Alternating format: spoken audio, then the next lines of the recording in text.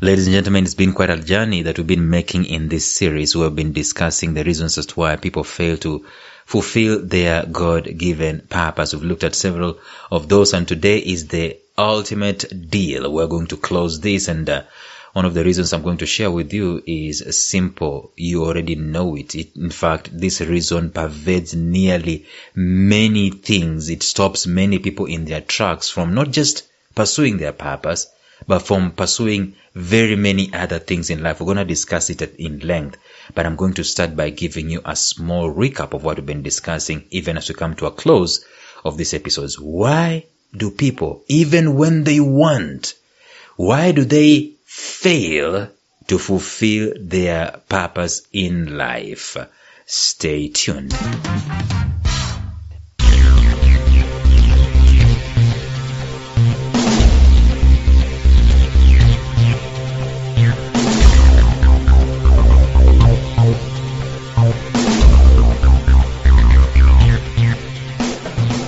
Welcome to the Life Signatures podcast with Lawrence Namale. Lawrence is a life coach, author, and keynote speaker who loves to tackle different topics on purpose, productivity, and resilience. His mission in life is to awaken all your boundless possibilities available in you. Life Signatures podcast is dedicated to bring to reality every single person who knows that deep down in their gut, there's got to be more to life than this. And now, here is your host, Lawrence Namale.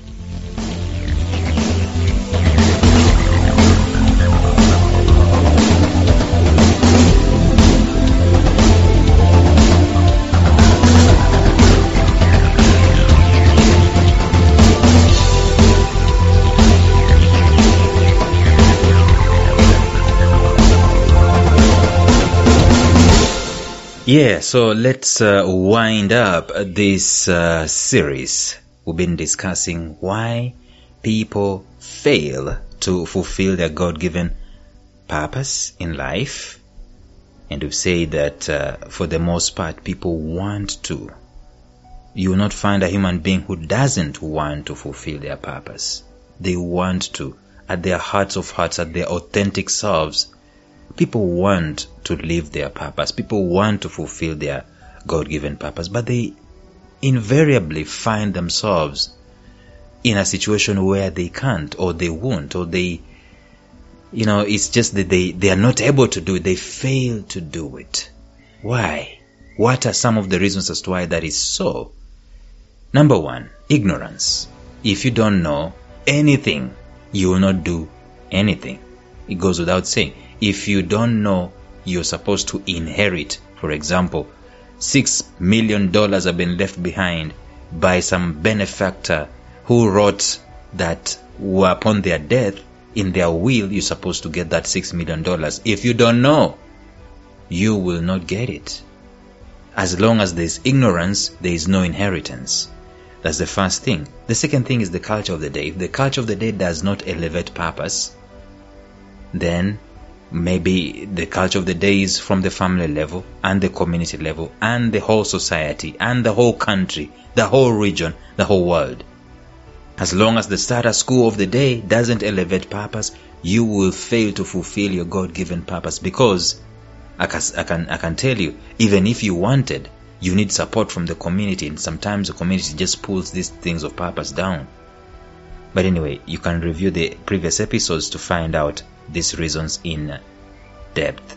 Number 3, the hustles and the bustles of life. You've got to put food on the table, pay bills, clothes on your back, take kids to school, and your wife on a vacation, and so on. These things are hard pressing on you, so much so that they are a priority, and they are urgent, and they are also important.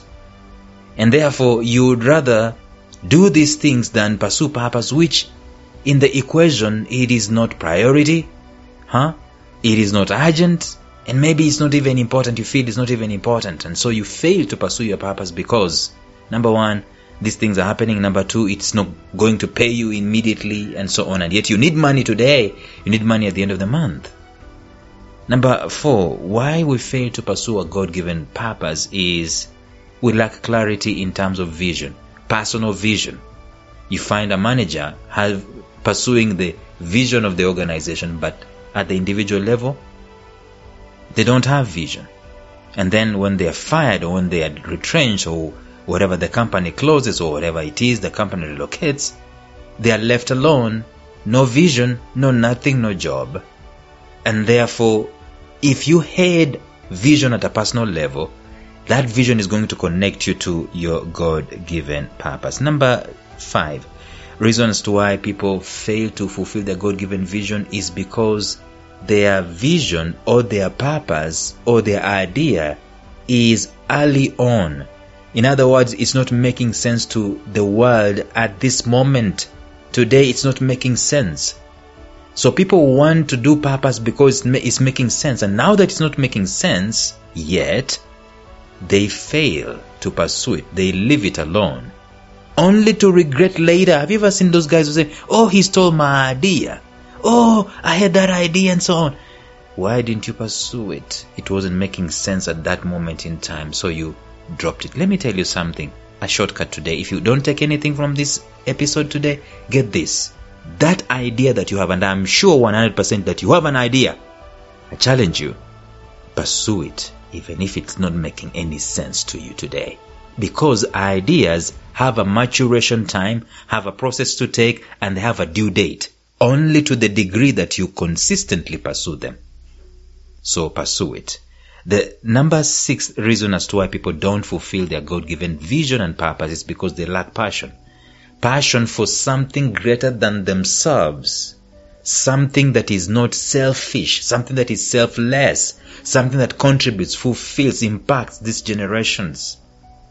And therefore, as long as they are lacking that kind of a passion, that passion is normally connected to the purpose that they're supposed to pursue. In the vicinity of your passion, you will find your purpose. So if you don't have that kind of passion, you will fail to fulfill your God-given vision and purpose. The 7th reason as to why people fail to fulfill their God-given purpose is greed. We talked about this yesterday at length. If you are only thinking of how you're going to make money and only thinking about how you're going to enrich yourself, you see, purpose is totally opposite of that. Purpose is about transformation, impact. It's about contribution. It's about giving. It's about changing other people, impacting other people positively. And as long as you are not doing that, you're thinking about yourself, you're thinking about the opposite, you will fail to fulfill your God-given purpose. Today, at the end of the day, when all is said and done, we've got to finish this. Probably there are many other reasons as to why you will fail to fulfill your God-given vision and purpose. But the last one that I wanted to discuss today is the idea of fear. Fear. Whether it's fear of failure, fear of people, whatever it is, any form of fear has the potential and the power to emasculate you and to paralyze you, so that you don't move, so that you don't dare, so that you don't step out, so that you remain in the status quo, you remain in the known, in the tested, in the proven. You only see what you want to see, what people want you to see. You don't want to do anything outside of the norm. Nobody in this family has ever gone to the university. We can't. If people see that we're going to the university, they will think we are rich and they will bewitch us. You're afraid of people, and so you stay in your condition. We can't own this, we can't own that. The same thing with purpose. People are afraid that they're going to fail miserably, and when they fail miserably, people will say, see, the weirdos failed. We told them, we knew they were going to fail. And so you feel embarrassed, you feel like you don't belong to society and so on. So you're afraid. You have no idea what your purpose is going to do, because it is not in the traditional way of how things are done. It's not tried, it's not proven, it's not tested. And so what you would rather not do it. You'd rather not pursue it because you're afraid. And that fear indeed paralyzes you, and it becomes a what? A self-fulfilling prophecy. You fail to pursue your purpose because you were afraid you will fail, and when you're afraid you fail at the end of the day. It is a big animal, that thing called fear, that's made very many people fail to pursue their God-given vision. The greatest friend of greed, which we discussed yesterday, is fear. These two are joined to the hip. They feed one with another, and you get greedy because maybe you're afraid.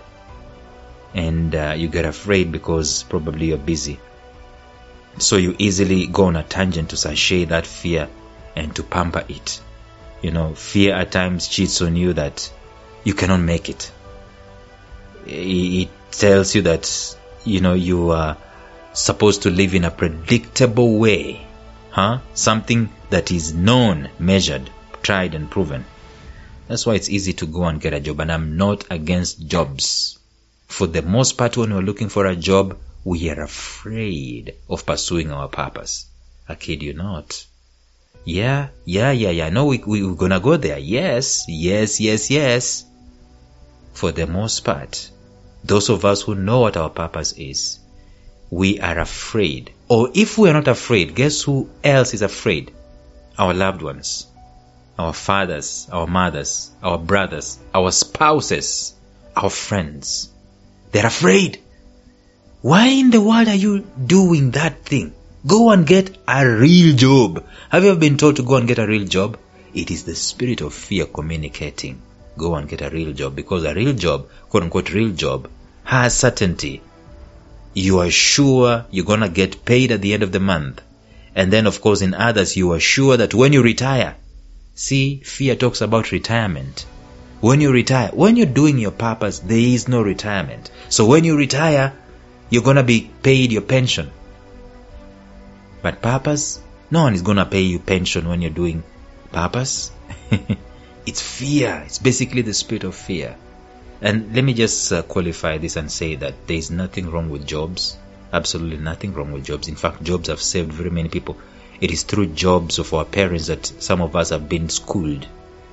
I mean, even as I speak today, very many people are having bills paid, hospital bills paid, school fees being paid because they have jobs. So I am not in any way saying jobs are bad. I'm just saying sometimes if you're to pursue purpose, the spirit of fear will force you to take a job than to pursue your purpose. It's one of the reasons as to why you fail to pursue your purpose. So we come to the close of this episode. We've been having a lot of fun, and I thought that would help some people in terms of discovering, doing an introspection in their lives and finding out exactly what is going on, and if they want to pursue their purpose and find out where they really are.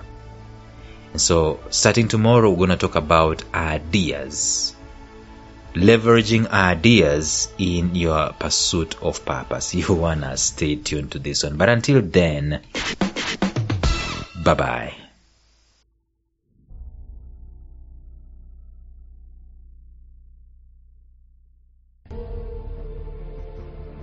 Thank you for listening to Life Signatures Radio. If you enjoyed today's show, subscribe to Life Signatures Radio on iTunes, Stitcher, or visit our website at lifesignatures.libsyn.com. Life Signatures Radio, fresh, clean, and inspiring.